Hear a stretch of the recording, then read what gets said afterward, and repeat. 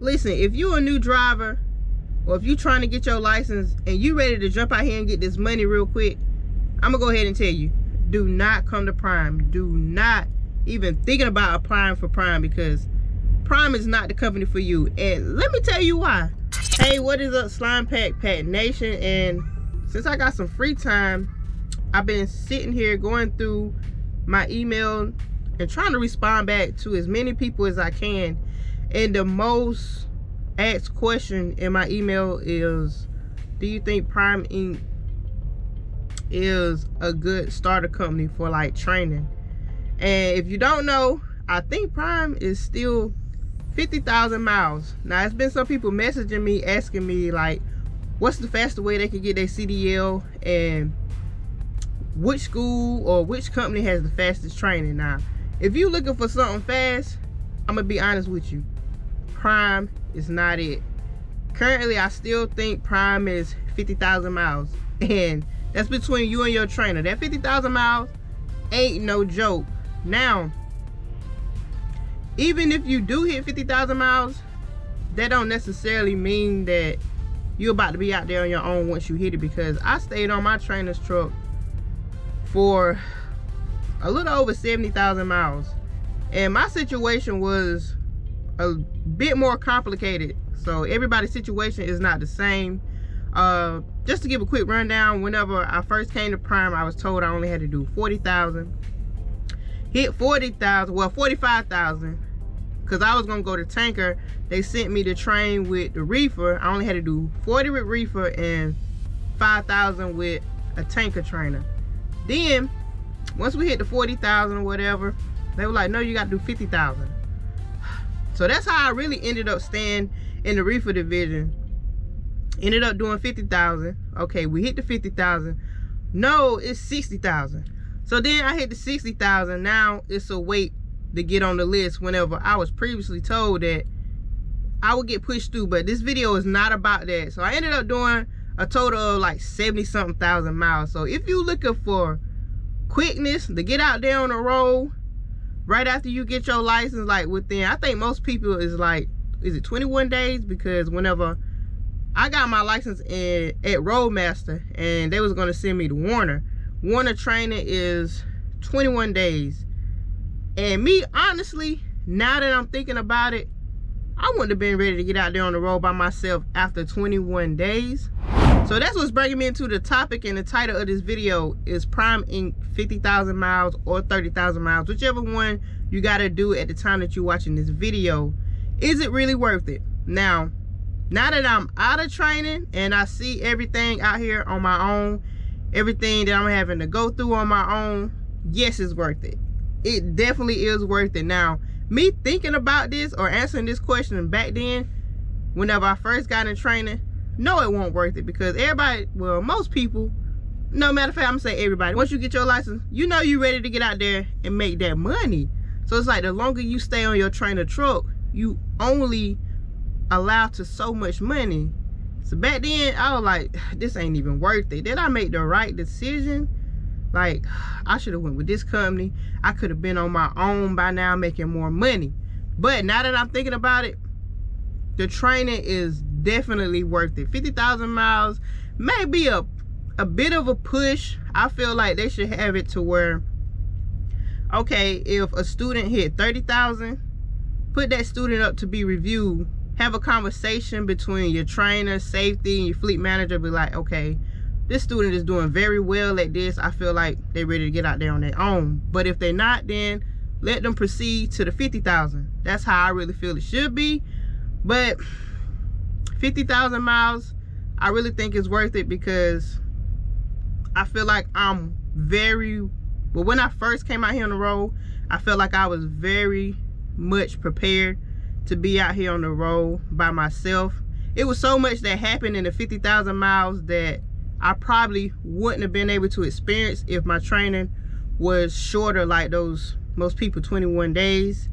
So much stuff happened. I got to see so much more, and I got so much more experience. The number one thing that most students struggle with coming out of TNT is backing. That's the most nerve-wracking thing whenever you get out there on your own, because that's something that you got to do every single day. You got to back into, well,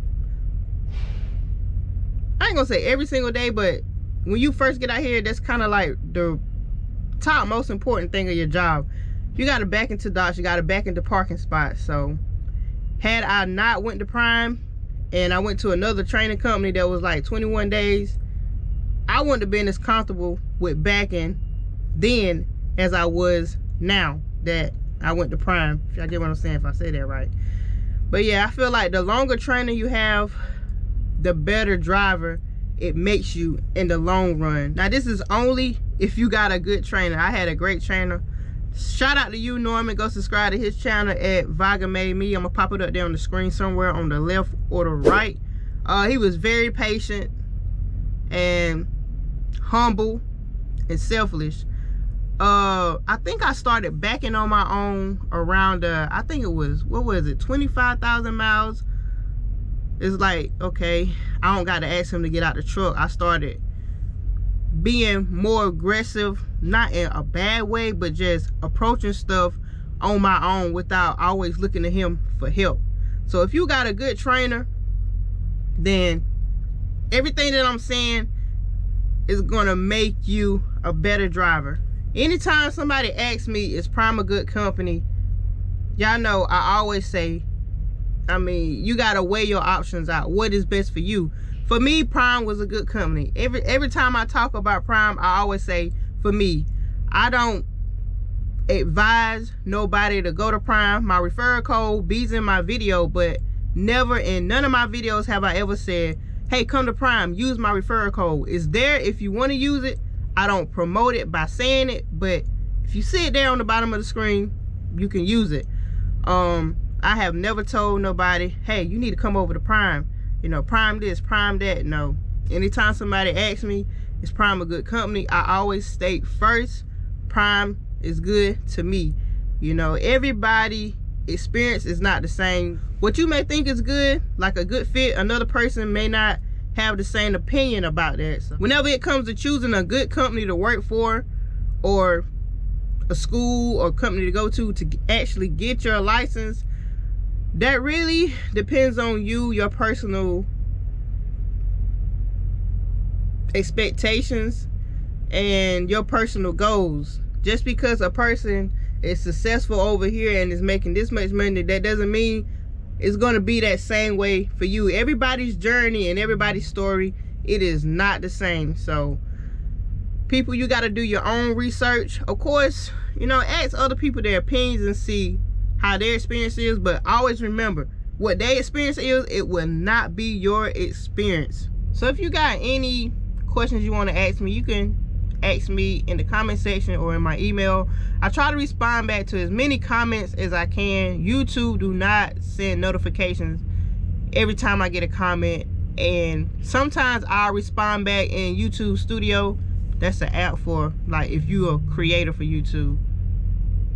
Y'all, I keep getting this driving position that I applied for. It's a local position, but we ain't gonna go into that. But yeah, but what I was saying was, YouTube Studio is for like creators to see their analytics and how well their channel is doing.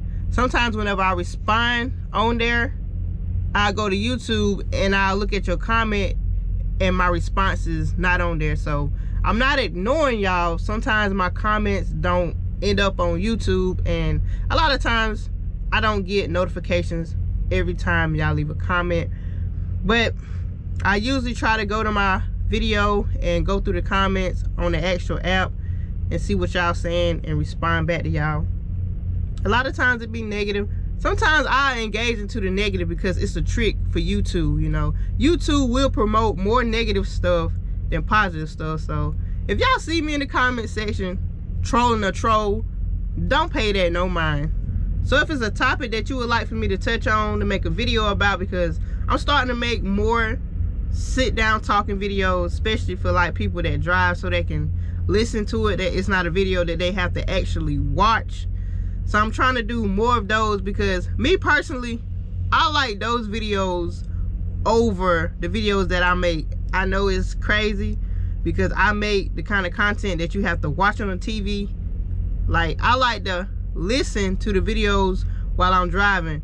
Sometimes, you know, I'll watch the videos on TV, but mostly I like to play the videos where they just talking, kind of like, you know, a little podcast type. So I'm starting to do more talking videos. Y'all can give me some topics on what to talk about, and I'll try to make some videos. So hopefully this video wasn't too long. I try to keep my talking videos at like a minimum of maybe 10 minutes. I think that should be good.